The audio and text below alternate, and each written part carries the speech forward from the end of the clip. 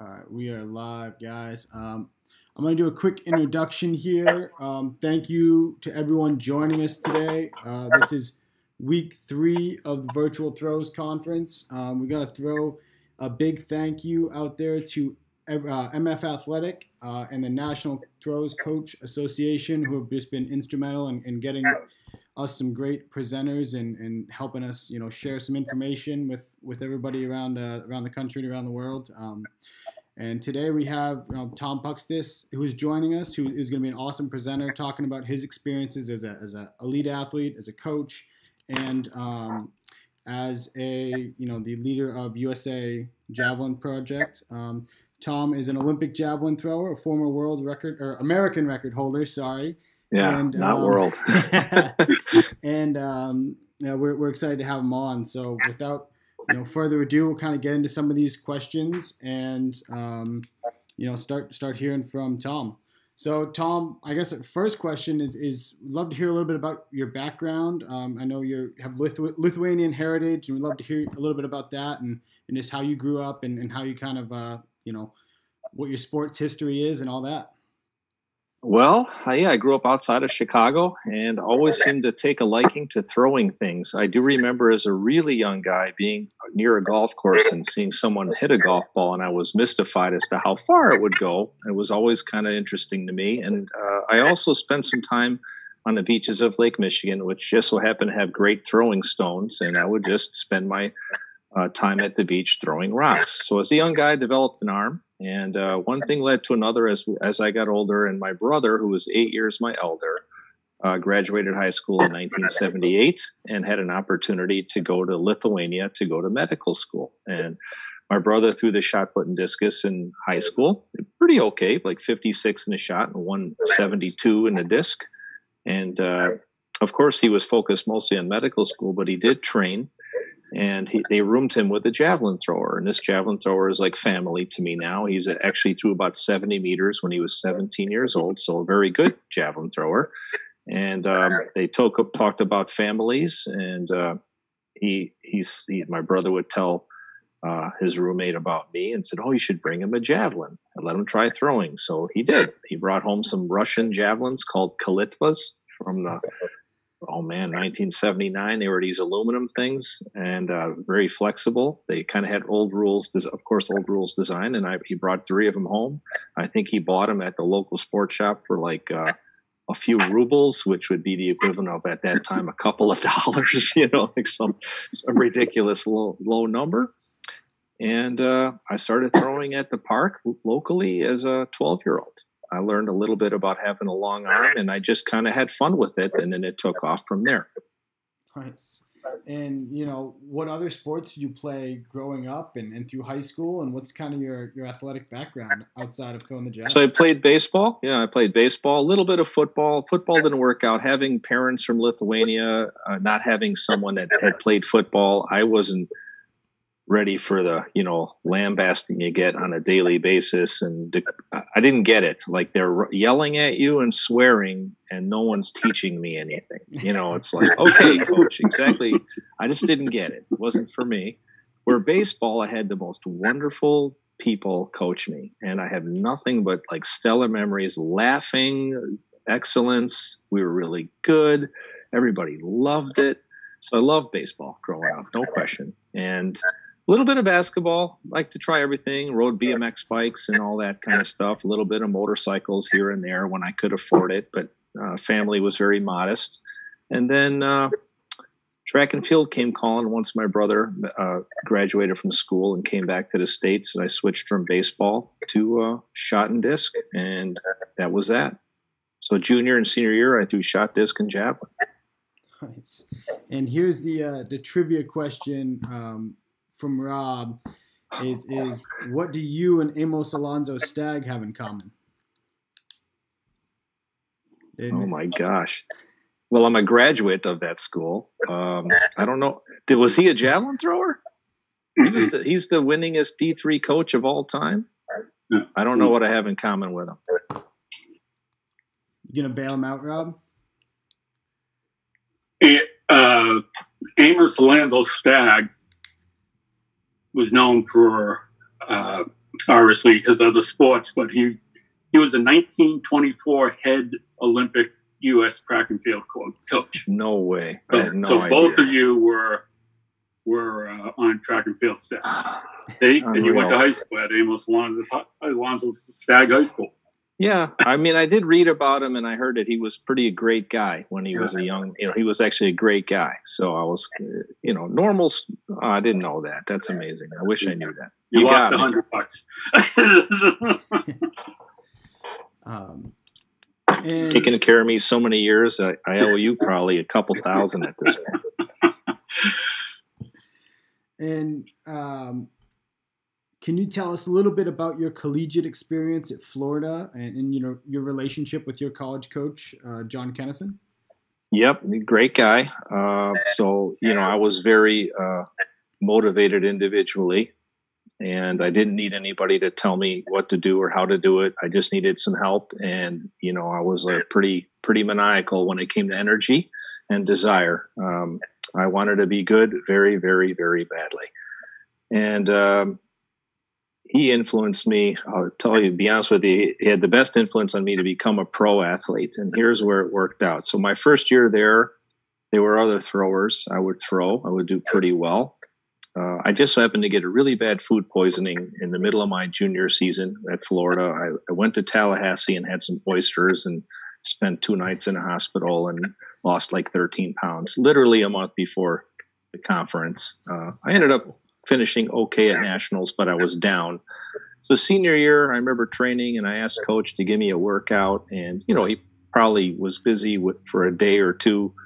And me, I'm like the stubborn jerk that I am, and somehow I got like mad and stormed off. And so we had this really interesting meeting, very emotional meeting in his office, and the head coach at that time, I thought either he's going to make or break this situation, and his name is John Webb.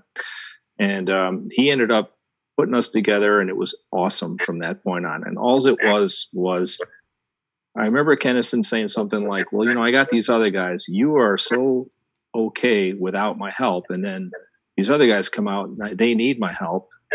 And I'm like, yeah, but I'm here for you. I want you there. I need you too. And he just didn't quite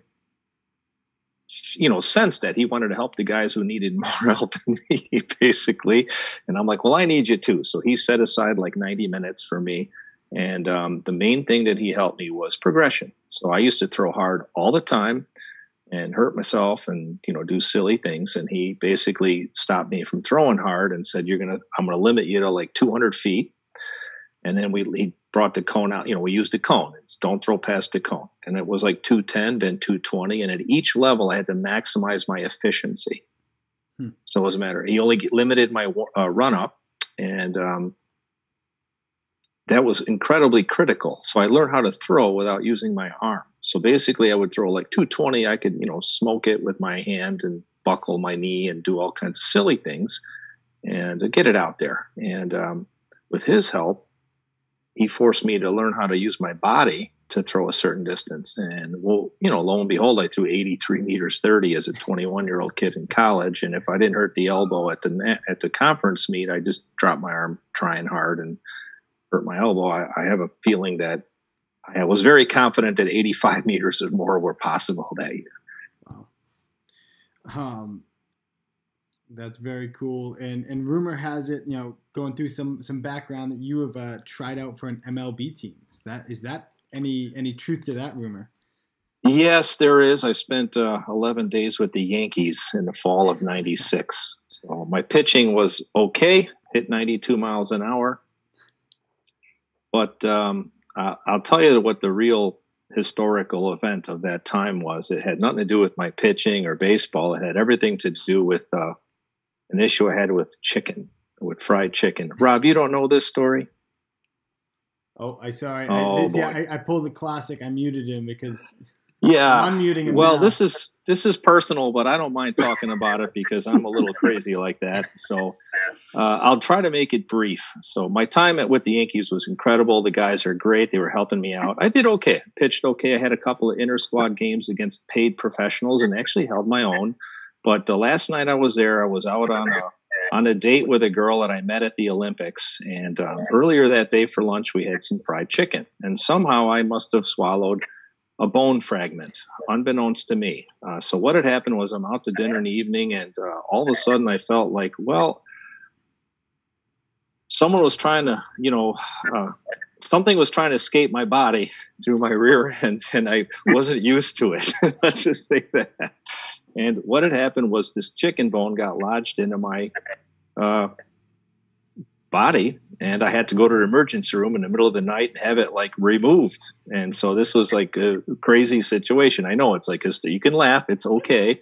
And so I end up at the emergency room in the mid, like 1 in the morning. I'm like, hey man, I can't pee. I can't go to the bathroom. I'm about to blow up. I got this massive pain, and they're like, they don't know what it is.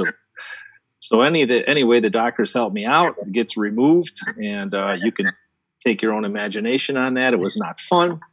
And the next morning I go to the, fields, and I tell the trainers, and they can't even look at me seriously. They're just laughing the whole time. And then I tell the coaches, and they're just laughing. They wouldn't even talk to me. They were just like hysterically laughing. You got to be kidding me.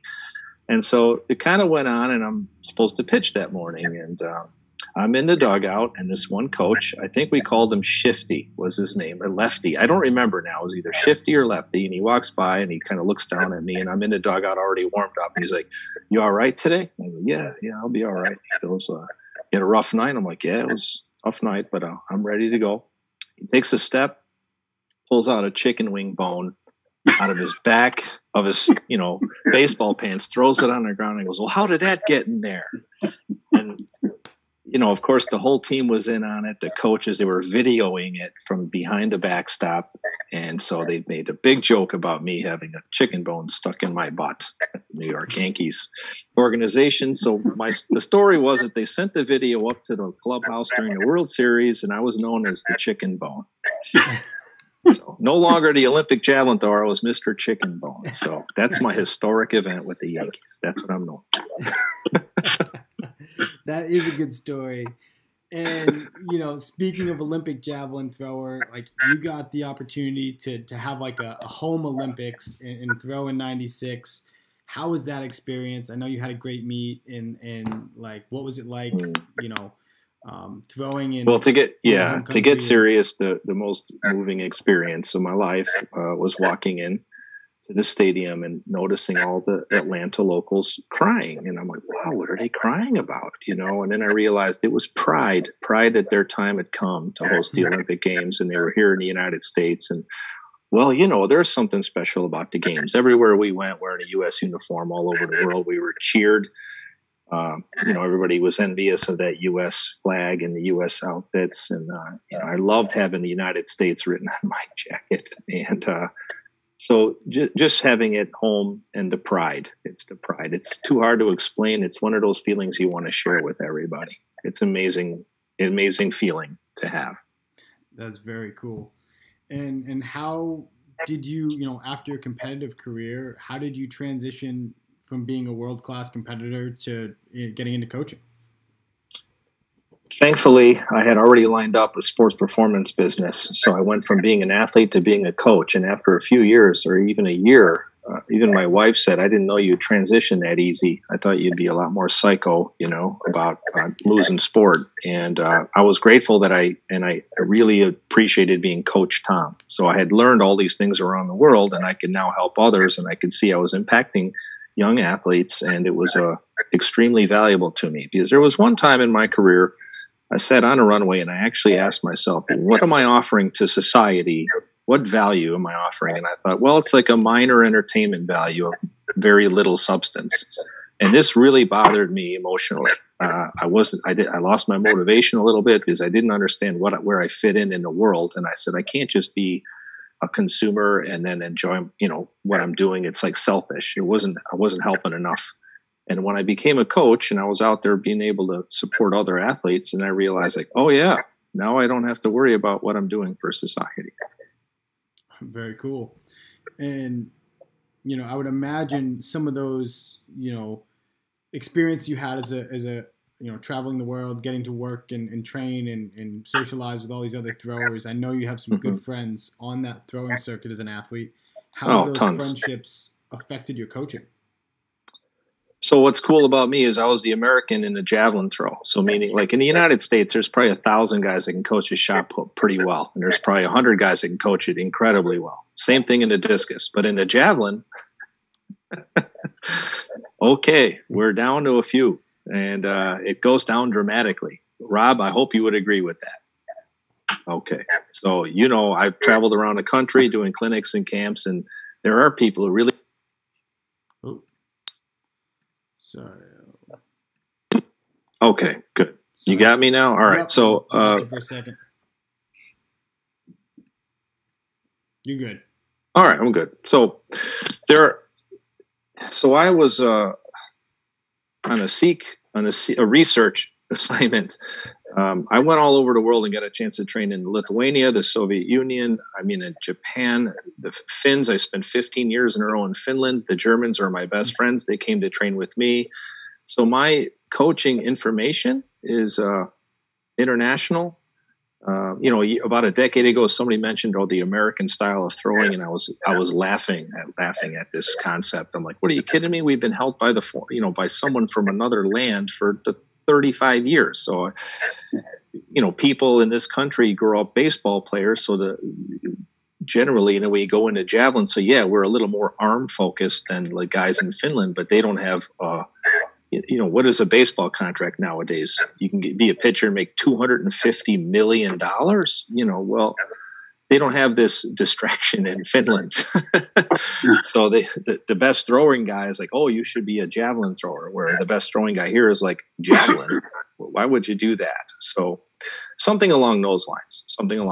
So my experience is such that I've learned how to get the best of what's out there and be able to deliver it. And I love being in that position now. It's awesome.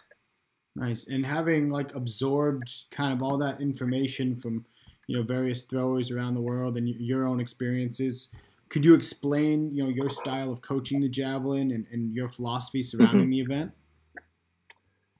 Yeah, it's changed a little bit over the years. In my private sports performance business, I trained about 10,000 athletes of various levels. I have a lot of athletes that have gone on to the pro level. I didn't train them to be pros. They were already great when they came to me. I just want to make that clear. I don't take responsibility for that. But I had some, say so in their development over the years at some point.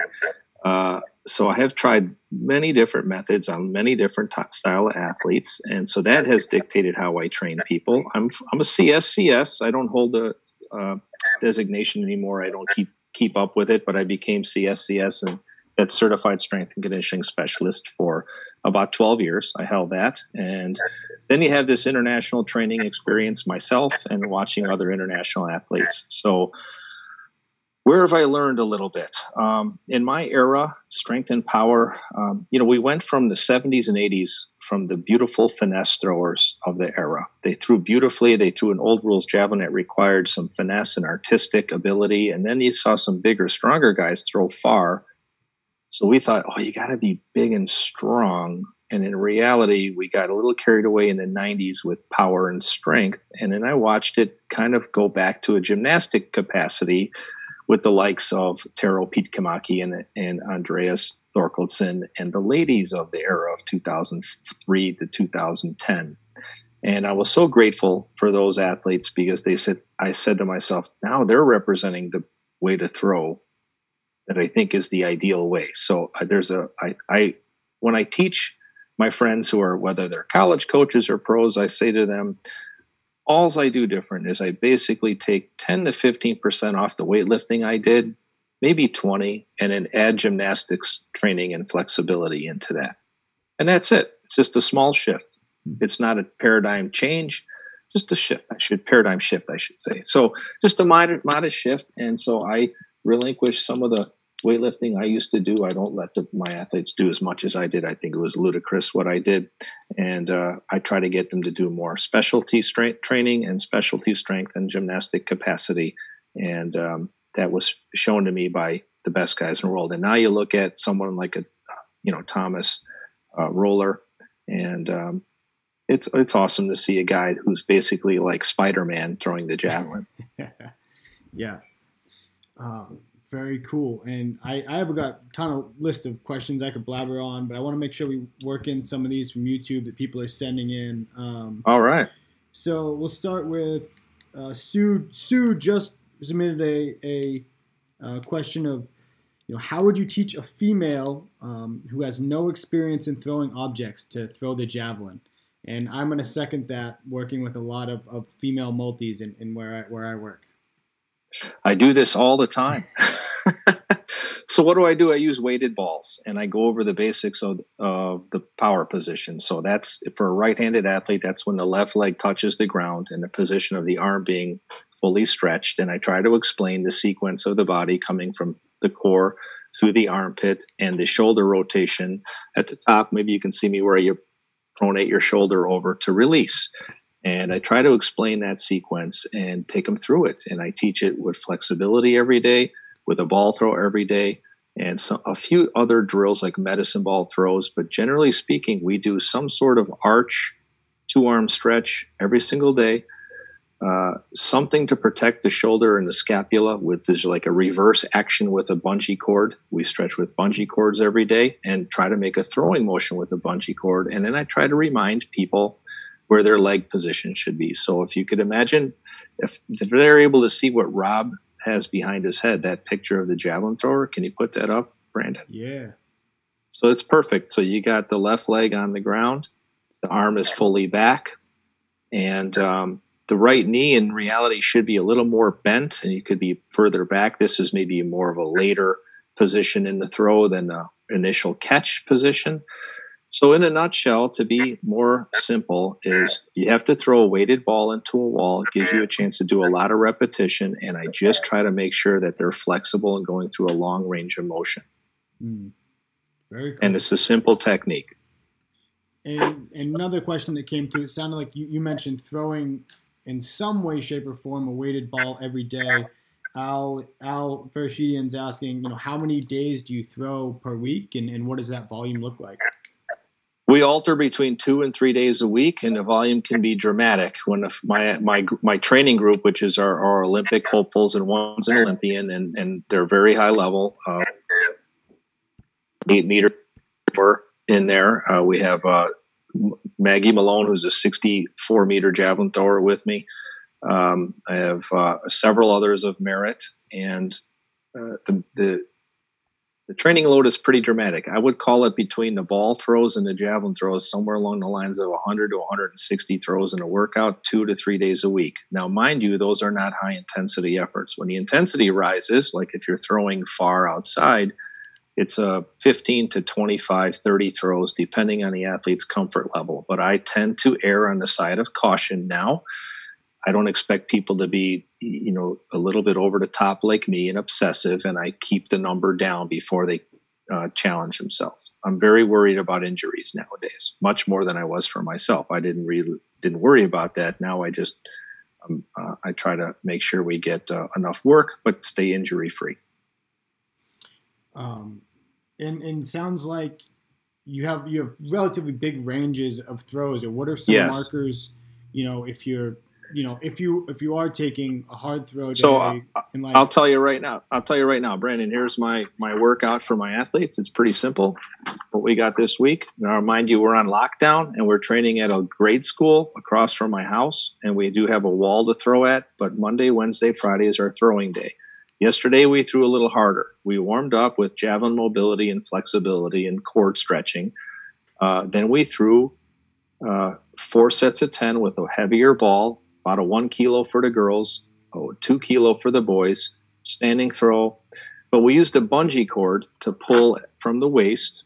We attach it to our waist, and the bungee cords I bought from Rob, by the way, and I still have them, Rob. I use them all the time.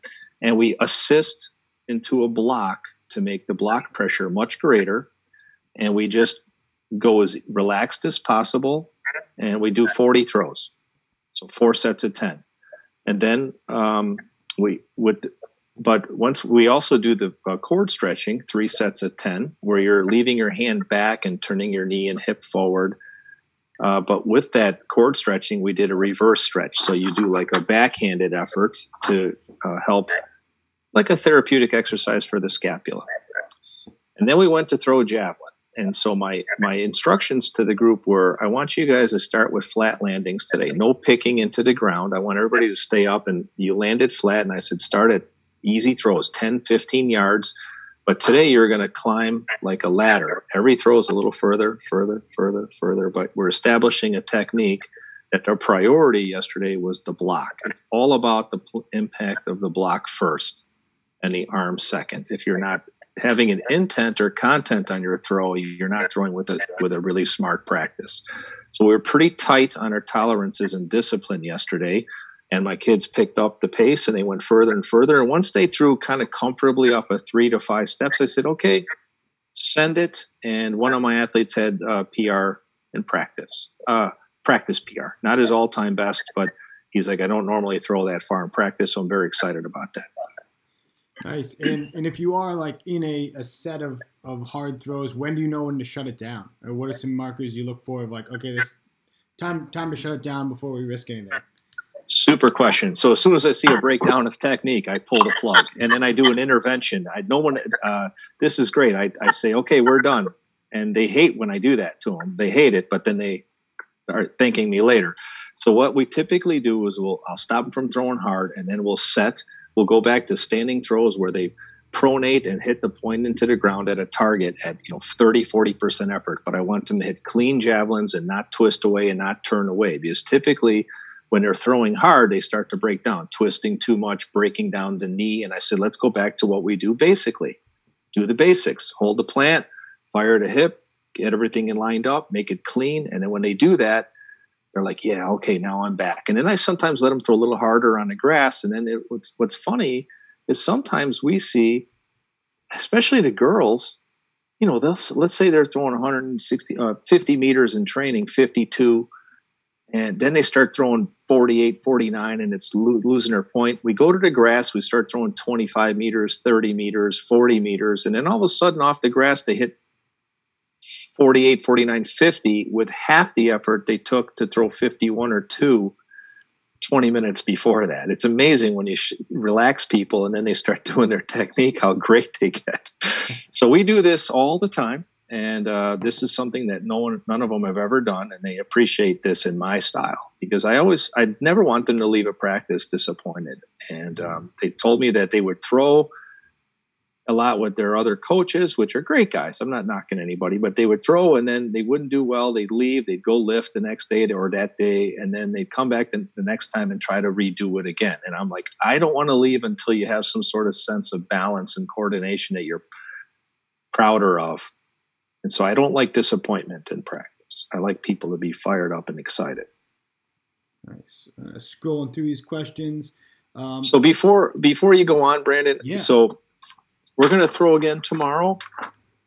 So tomorrow's workout, I wrote down warm up to throw, which means they jog and stretch. They know what to do. It's not extraordinary, but let's say it's 20 minutes of work to prepare yourself with mobility with a javelin.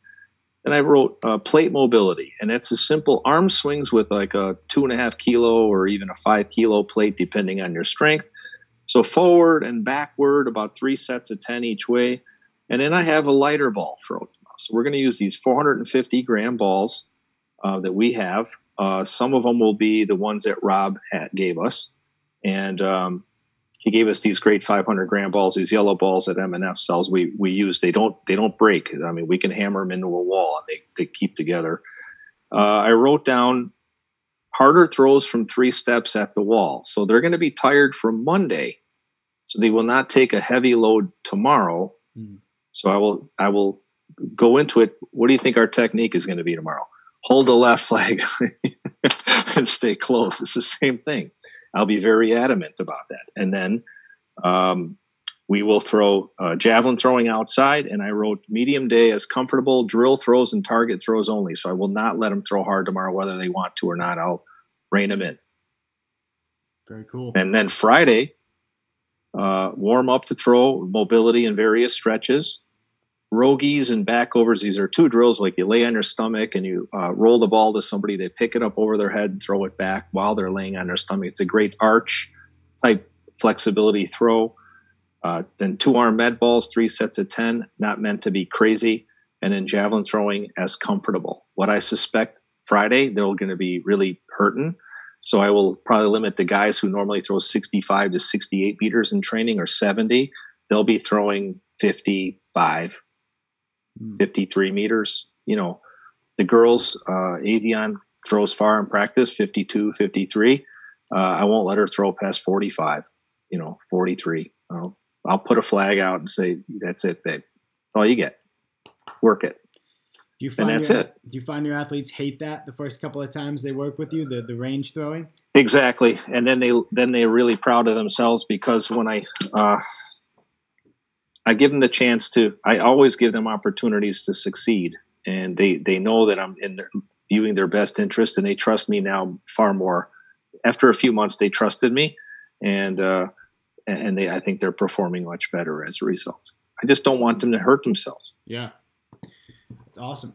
Angelo's asking, can you take us through the last 3 steps of the throw and what key factors you're looking for in these moments? Okay, so the faster you throw, the more patient you have to be. If you're going in thinking you have to fire your arm more, this is a misnomer for sub-international athletes. The greatest athletes in the world, we've discussed it. I've been around them. I've seen Zelezny throw 100 competitions. I've asked Roller, Andreas Hoffman. I've spent time with the top girls of several eras. I don't spend as much time now with the top ladies, but I do spend time with Kara and Ari, our best girls in the country. And every single one of those athletes are patient till the legs hit the ground, and then they start to work. So as you're running up to throw, you have to think about having a great impulse left off your left leg, impulse step, and then you have to be patient and maintain your position. If you're already prepping to throw and turning open too much or ripping your left arm at that point, you're in big trouble. So you're trying to stay patient, stay close to the sector, and keep your left shoulder as high up as possible. And then once your leg's set, your impact of your right hip is a it's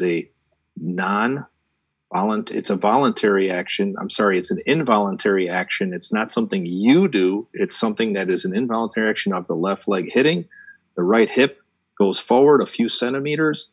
That stretches the arm, and off goes the javelin. So remember, the javelin throw happens in less than 0.2 of a second. So to give you guys some idea, so Zelezny's world record, his center of mass only moved 4 to 6 centimeters from the time he planted to the time he released.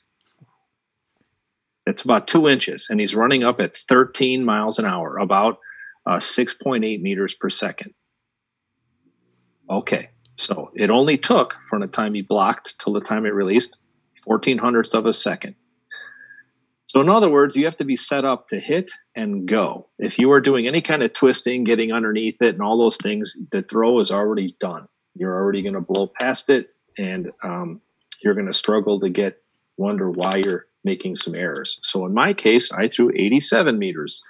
11 meters short of that guy named Zelezny, which feels pitiful, but in reality, I threw 85 a lot and was doing pretty good in my day. So my throw took 0.21 seconds, 0.2 of a second to occur.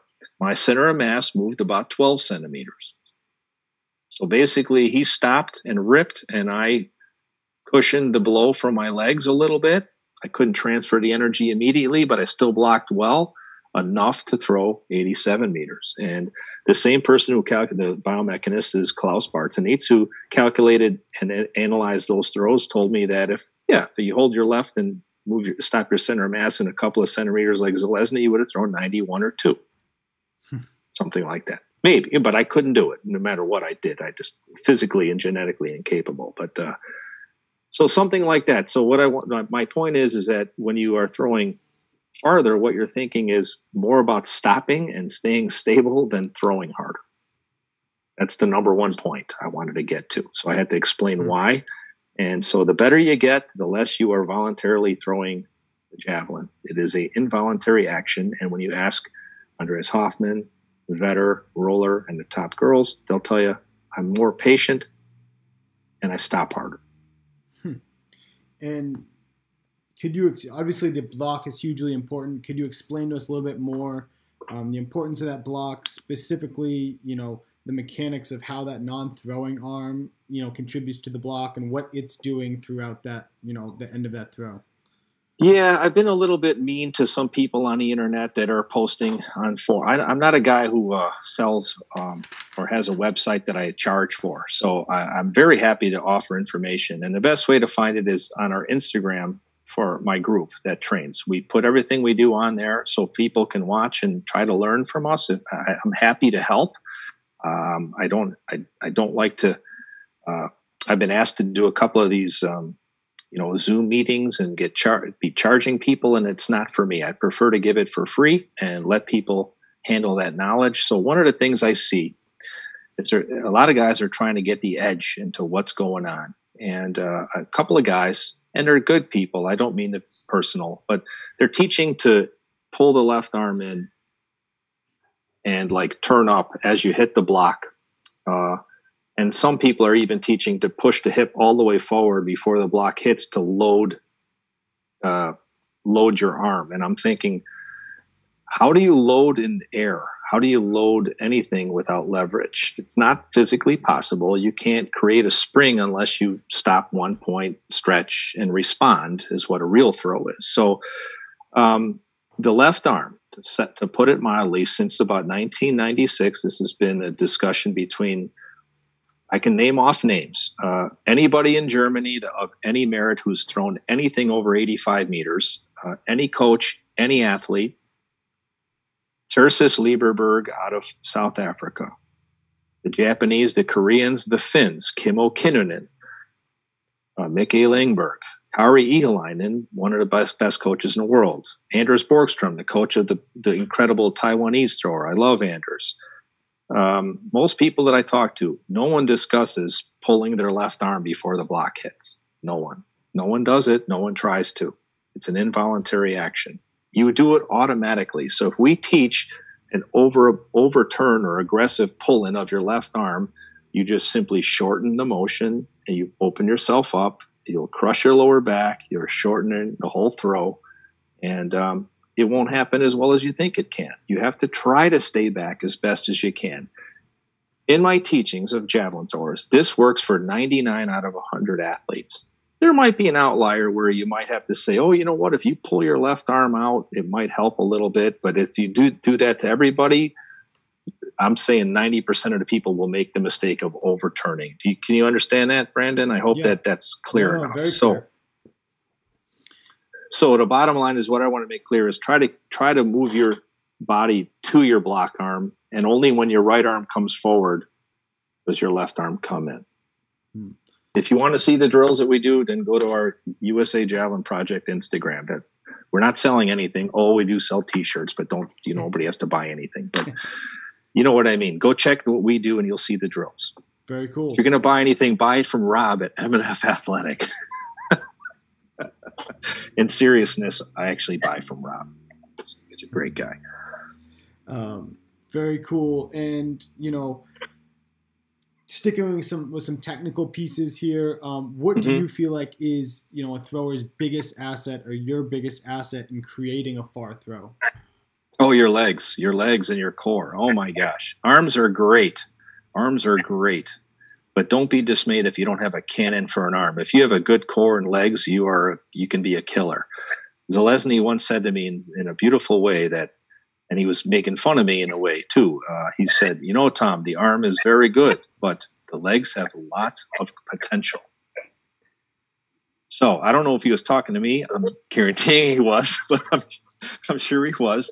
But what he meant was if you can use your legs and be very aggressive and a great runner with a good block, and you can get yourself set up with your legs, you have the potential to throw very, very well. You don't have to have a 100-mile-per-hour arm if you're a boy to be a great javelin thrower, but you have to have some pretty good legs and gymnastic capacity through your core.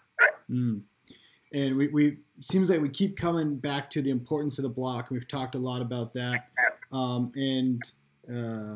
Ron is asking, how do you get developmental athletes to be comfortable in that block? So, I coach at the local high school because then I'm allowed to use the facilities for my pros, and I'm not affiliated with a college, and I'm okay with that. So because I do too much work nationally and internationally. If I'm with the university, I'm not allowed to work with the high school kids that I get to work with. So what do we look for? You try to explain to them. I first put them into position. So what happens? It's a matter of positioning. So if you're very much on top of your block, think of it as a pole vault. If you were to plant in a box, I guess it's not quite the same. But if you block upright, it's easy for you to just blow past it and fall down. So the first thing I teach is an angle to stay back, and then I try to take them through that feeling, and I try to teach the feeling by using the bungee cords and stretching devices first, and then maybe a ball throw. So we teach the block by making sure that it's at a dramatic angle, not an upright position, number one. And then the second thing we teach is to separate the back leg movement from the front leg movement. So how do I do that? I'll try to describe a drill I do that should be on my Instagram. You put your back foot on a 6-inch box in the middle of the box, and you put your left leg on the ground. And all you do is turn your knee and fire your glute, your right butt cheek, fire your gluteus into the block, but don't come off the box. And then you make your throw. Don't come off the box. So it's simply, the box is like a lever that shortens your right leg, makes it easier for you to have a feeling in your muscles. And when you teach somebody a feeling, I say a lot less in practice than you would imagine. I just teach a sensation. And once an athlete learns that sensation, hey, they can pretty much do it and repeat it. And so I put them on the right foot on the box, let them turn it into the left leg, and then they make a throw. And it's amazing how that drill works. It's amazing. And then Brendan, the other one is, we hold on to a bungee cord with our left hand and then make a throwing action. Just hold, so you're not, pulling the left side away. Yeah, teaching that patience. Yeah, it's basic things. It's not brain surgery, but what happens is young people are try so hard. And I have worked with these NSAF Javelin kids, and what their ingredients are, that they're all really aggressive, and because they're so aggressive, they're great. And so sometimes we just have to kind of keep them calm and keep working technique. And then once they get it isolated, then you just get out of their way, and they'll kill it for you. Very so cool. It's about teaching. It's teaching simple things, and every day. Awesome. And we've had a couple of questions about the wrap and what your thoughts are on a wrap. Or what percentage of your athletes use it? And then a specific question from John is, he coaches a wheelchair seated javelin thrower. And what do you take on trying to use that wrap in that seated position for those athletes? Loaded All right, question. I've had worked with Paralympic athletes who work from a seated position, so they don't have the gifts of the ground to steal pressure from. So they have to use their abdomen as much as possible. So let me explain it like this: a standing throw for an able-bodied person with legs requires you to rotate, wrap, almost do these enormous things, and you can follow through and reverse and do whatever it takes to get your longest throw. But if you were trying to throw a standing throw that mimics world-class technique from a run, you don't do any of those wrapping and super long, wide turns and loss of stability. But in order to generate force from a standstill, you have to do a lot of crazy things with your body. Let's say that. So for the wheelchair athlete, they need to, or someone in a chair needs to, elongate as much tissue as they can afford to use that is available to use. So you lean back as much as you can, and then you focus on a clean flight. So if you can combine the longest aspect you possibly can through the core, to your ribs, whatever is available, depending on the athlete, depending on what their abilities are, and you obviously work on elongation of your action. That's number one. So wrapping, no problem if you're in a wheelchair or chair athlete. I advise it to get the most out of yourself because you're not moving. Now the running athlete. So the wrap is it's been misrepresented for many, many years. The wrap, if you take a look at all throwers, no one throws not facing the sector. But when they run, like if you watch Zalesny, he presents extremely sideways. I got an anecdotal story on Zalesny. He wrapped his javelin so much that in London, in a meet, I watched him, rotate, and he's running totally almost like his left hip is facing the sector and his shoulders closed off, and the javelin's aiming to the right sector, to the right stance. And his tail of his javelin was outside of the runway, and it hit the Lucozade bottle cooler, like a big, like a, I don't know, like a 50-gallon, what, a 30-gallon drum that's upright, where they put drinks in for us, for the athletes. And he hit it with his javelin, and he's mad. He was really steaming mad. I remember him like saying a few swears. I don't know what they were. It's in Czech, the Czech language, but he was upset. And I was like, wow, I never seen anything like that. And of course, he threw super far that night. I think it was 92-12. I was there, so I remember. So in reality, the rap is more about how you present your run and what's comfortable to you and what you're great at. So here's how I'll define it. You want to throw in a good alignment at all costs. You have to be aligned. Whether you're forward or rotated sideways, you have to get the javelin to fly well. Every athlete offers their athletic ability dependent upon how they feel comfortable. Some athletes are more comfortable forward and some are more rotated.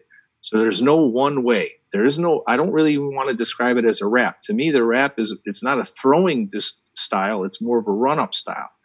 So I would call it that you start to teach facing a little more forward, keep it linear. And as an athlete progresses, there is more benefits to being somewhat rotational in your hips, legs, as you can get from further back. So you're trying to teach an athlete to pull. And if it requires you to rotate your feet, which rotates your torso, which rotates your body, to get the maximum pull, go for it. Absolutely teach it. So I don't like to call a wrap or linear, but it's easier for the javelin world to be described. If you describe an athlete, like, are they more rotational or more linear thrower? But there's not a wrapping throwing technique. There's a block. There's physics involved. You can't argue with science. But some athletes throw much more rotation than others. Steve Backley, former legend, threw very linear. One of the best javelin throwers in history. One of the greatest competitors I ever saw. Great guy, incredible under pressure. And then you see Zalesny in the same track meet, and I'm like, what a two different worlds. And they're throwing similarly, 89, 90 meters. But Zalesny's running so far sideways, you're like, how is this possible? But I know Zalesny trained this way, and Backley's like, I don't even have a run-up. I just start running up, and when I see the line, I wail on it. He was that gifted. I remember training with him on run-up, and I said, how many cross steps do you do? He goes, I'm not sure. I just know when I got to pull back and hit it. Nice. But he's also extraordinary. Yeah. And Sue Humphrey is asking, how does baseball... I love Sue. Hi, Sue. She's a great lady.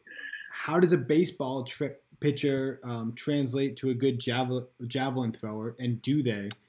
And I'm going to expand that just a little bit of what other sports do you feel like end up making good javelin throwers? Okay, volleyball is better. Volleyball.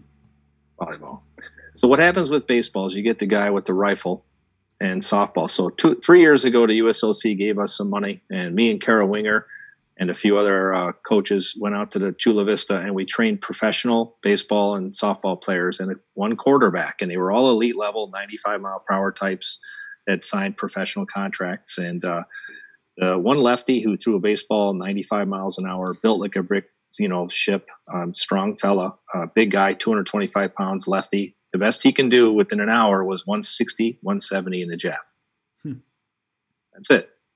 And the USOC was prepared to invite someone to stay at the Olympic Training Center and train if we found a guy that, like a Petronov, who first time he ever throws a javelin, 230.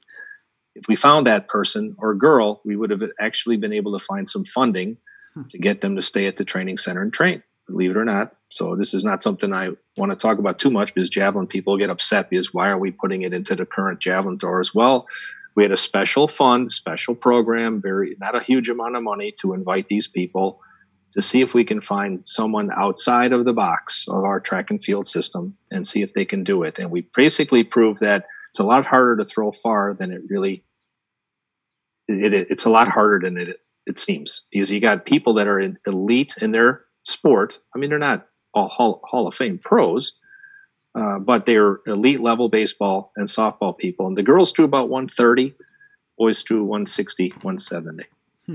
So What other sports do we go through? I will go back to volleyball. It's going to be volleyball and, of course, baseball. The problem with baseball is they're taught to throw down. The pitchers are taught to throw down with a softer left leg. And in reality, if you can't keep your legs straight in the javelin, I don't care what kind of arm you have, you will not keep up to the international set. Nice. So you got to recruit those volleyball players. Yes. And, you know, this kind of tennis. And tennis. Oh, yeah, the serving. That's very interesting. Yeah, they're athletes. They're incredible athletes. Yeah, very cool. And to kind of pivot a little bit away from technique, we might be able to get back to some of that stuff. But, you know, talking about some of the work you've done, you know, nationally and internationally with USA Track and Field, I'm really curious to hear about your project right now, the USA Javelin project. What is it? How it came about? How's it going? We'd love to hear about that. I've gotten to a point in life where I'm about as happy as you could possibly be as a human being for his sport. I just love to be able to coach, and I've been surrounded by extraordinary people. I love the sport of track and field, and I'm able to be part of the nicest things in the sport in the United States right now. And one is the National Scholastic Athletic Program's Project Javelin. It's a program that Jeff Gorski started in 2011, but he's no longer able to be part of it because he coaches at UNC, and they put the block on him a year and a half ago and is unable to be with us, which is tough. It's strained our relationship, unfortunately, but I won't get into that. But it bothers me on a daily basis that he can't be part of the javelin scene with high school kids because if you ever been around Gorski, he's no one's more passionate than he in the world in the javelin. No one. Even me, I don't have what he has, but I'm somewhere in the same neighborhood. But so the NSAF funds the top 4 girls and the top 4 boys in the high school ranks. We pick them, try to get them like freshman and sophomore year, and we take them to about 5 or 6 events a year. And this year we had plans to go to Finland, and we do a clinic, and we did a clinic in Baton Rouge that Rob was part of, and we did one here in Birmingham, Alabama in the fall, and we have Sioux Falls.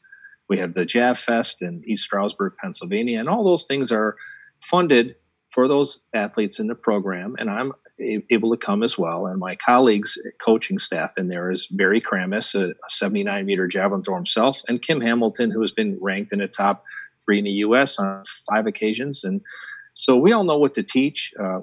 Kim O'Kinnunen, the world champion Finn, has been part of this program on about 20 occasions. He's flown to the States to coach the athletes. We've been in Finland training with them. So we continue to do what he has taught. And then actually in the fall of 18, we brought in Thomas Roller, and he was our head coach for 3 days. And I don't know where to begin. That was so spectacular, having the reigning Olympic champion coaching a bunch of kids. The kids, I think, would have trained 12 hours that day if we let them. It was an amazing situation. And I actually had Raymond Hecht, who has about the 5th longest thrown history, with him. So the former Javelin record holder with the superstar Thomas Roller. It was an amazing situation. So we're providing, the NSAF provides an extraordinary situation and experience for these athletes, and we support it with world-class coaching and great support. And then USA Javelin Project last May at Tucson. Rob, you funded the darn barbecue there. And the next night, Maggie Malone, 2016 Olympian, walked up to me and said, "Hey, would you coach me?" Now, I've had like this open door policy for 15, 20 years since I've retired. Anybody can come over anytime, 2 or 3 days at my house, spend the night here. I got guest quarters, and we train. And a lot of people have come through the doors, lots. Some people have stayed for a year. Some people have stayed for a week. So we call them either long-term dwellers or short-term dwellers. And if you use the lettering, that's LTD or STD, but we won't get into that again. And so that's a little joke we have with the kids that would come to see us. So Maggie decided to be an LTD. So she said, "I'm moving to Birmingham." And I panicked at first. I didn't know if I could do it with the surrounding people I have and facilities. But after a few days of talking to some people, and absolutely we got the job done. So we have some like therapists that are available. We work out at Hoover High School, which is the finest high school facility in the state. And we get access to some of the universities in the area, but with the lockdown, that's going to change a little, but we'll be okay. And I also have 5 other kids that have moved to town to train. So we got Maggie Malone, Rebecca Wales, who's an All-American from LSU. I have Avion Allgood, former high school national record holder, 196 for 60-meter javelin thrower. Avion is with me. From a distance, I have Curtis Thompson, who will be moving here. He's the former U.S. champion and NCAA champion and runner-up at NCAA's last year. He'll be moving here in June or July, whenever he can get down from New Jersey. And then my local guys are Sam Harden, who is originally from Auburn, Alabama, but has moved here to train. And he's a 274.5-meter javelin thrower from A&M. Ethan Shalloway, who's a 74.5-meter javelin thrower from Kentucky. And Justin Carter, who is a 73-meter javelin thrower from formerly of Auburn. And so those numbers aren't terribly impressive yet for those boys, but if you saw them this spring, it was pretty clear that those meter distances were no longer going to be their personal best. We always like that. We like it a little bit better when we get the chance to show it, but it's a shame. I feel so badly for so many high school young people who have had their time stolen. My college kids they're not just good javelin throwers, they're really great people. And it was very frustrating, but the fact is about 2 days in, we realized that, okay, this is a major international concern, and they reserve the fact that if we don't get to compete this year, it's the way it is. The world and people are more important than sport. And that was unbelievable of them as an attitude. And so I'm proud to be associated with these kids, not just as a coach, but as a friend. Awesome. That's very cool. I know you have training coming up here in a few short minutes. Yeah, they're outside warming up. They'll be fine. They can warm up. Yeah, I mean, we won't keep you much longer, but do you have time for 1 or 2 more questions? Absolutely. I tell you, I can go to about 5:10, and I'm so grateful to have this opportunity because, I love what I do, and to share it with people is very, how do you say, it makes life valuable for me. So I appreciate it very much. No, we appreciate you coming on very much. I guess a couple of the big questions we still have left. What's been asked a couple of times, Rob posted it up on the YouTube feed. How does an emerging elite athlete throwing in that 75 to 78 meter range get to that world-class 85 meter and above range? What are the kind of those next steps? So you have to have fierce independence. If you rely on everybody else to help you, if you think USA Track and Field will give you funding or pay for you to be an athlete, you're crazy. I just don't want to. So you have to have this incredible independence where, like Tom Petranoff, tell him that he can't do it and then watch him do it right in front of your face. So if you want to be an international javelin thrower in this country, you first have to have the guts to throw it all away, all your other things that you might enjoy away, and put yourself in a position to be a javelin thrower.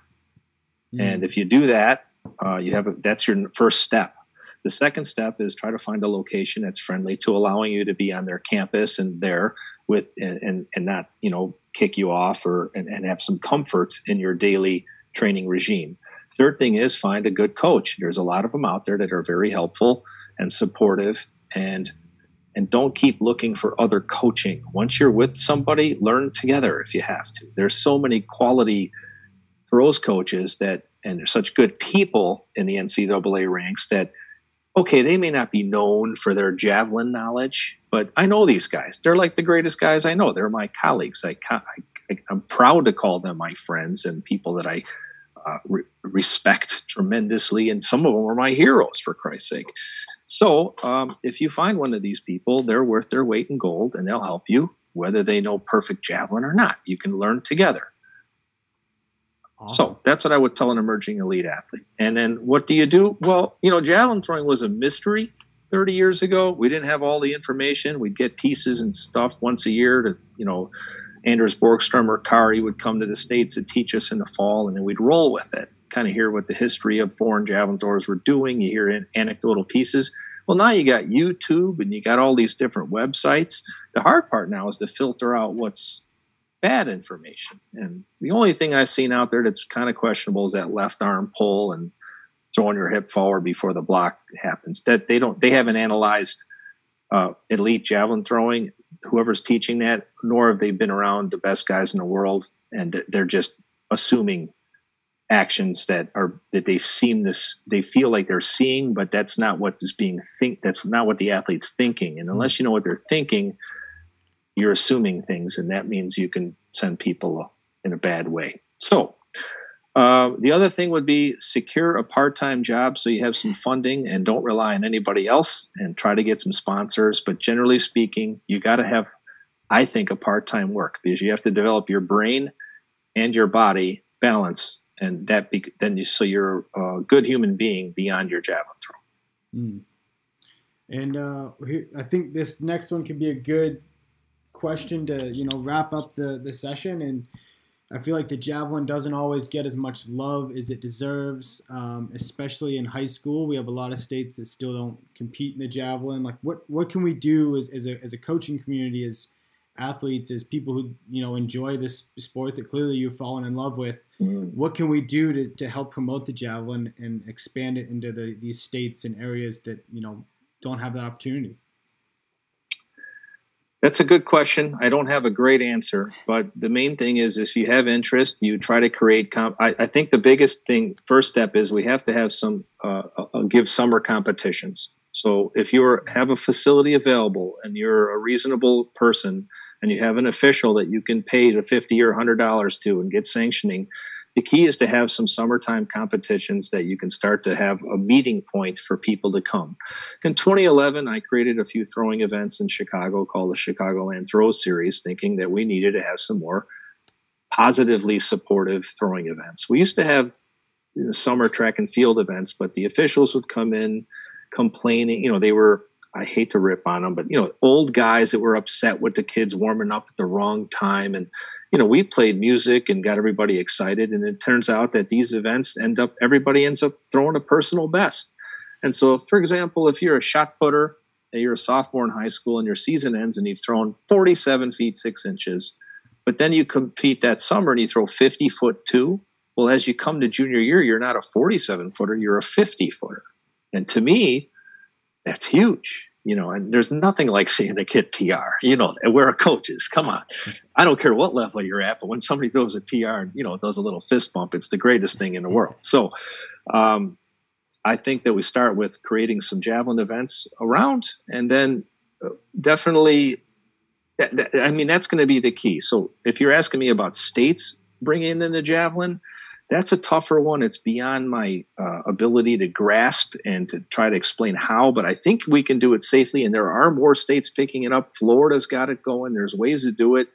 I would advise that the fin flyer be used for younger athletes. It's a good teaching mechanism for someone that's like 11 to 13 years old. It teaches you how to fly a javelin. There's a lot of benefits there. And just the safety, a couple years back, I come from a state where a young man lost his life during a hammer competition at Wheaton College. He was hit in the face. And one of my parents of an athlete that I coached for 3 years, who was a superintendent of schools, who was a sweet, sweet guy named James Bunting out of Watseka, Illinois, he saw it happen in front of his face. And he called me that night sobbing, very distraught, and asked that safety be paramount. So as a throws coach, I'm quite worried about safety, and I don't see enough other people take it as a priority like I do. So I try to avoid having too many officials out in the field when there's a shot or disc or a javelin competition. And here at my high school at Hoover, my head coach is like the greatest guy named Devin Hind. He flags off the sector, so we at least avoid, and we actually will put a parent or somebody or an athlete and say, your job today is don't let anybody cross the field. So things like that. So to me, it's competition, safety, don't let anybody get hurt. And then coaching-wise, find it on the internet. There's so many good people out there. Instagram, there's a lot of good things. Do the best you can. And as you move up, get to a bigger competition. Very cool.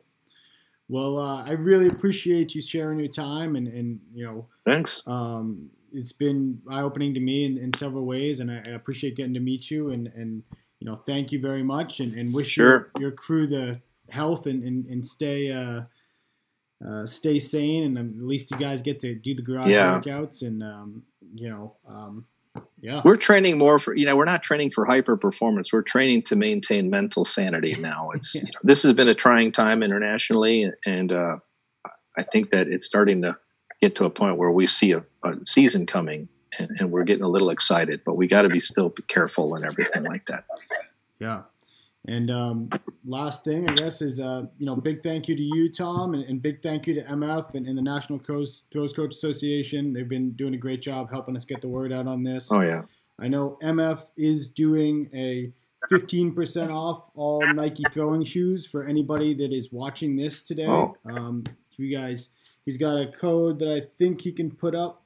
Rob, you're going to put that in the chat. I think it's VTC15, I believe. So, that's thank you. They're always trying to support throwers, and we really appreciate that. We appreciate the work. Wait, Rob, you do, Tom. Rob, I'm going to bust Rob's bubble right now. Did you say you were going to give me $100 if I answered the question correctly? If you answered the trivia question. Okay, so I don't need the $100. You have to give that money to somebody who's going to call in and buy a Javelin. So you got to give up $100 discount. Okay. Whoever calls you to buy a Javelin, you better give that right now. We'll do that. Yes. That's how it should work, buddy. Yes. That works. That works. All right. Awesome. Well, Brandon, thanks a lot. Thank you very much. Fun. Thanks, Tom. Appreciate it very much. Take care, everybody. Thanks for listening. Really appreciate it. Bye.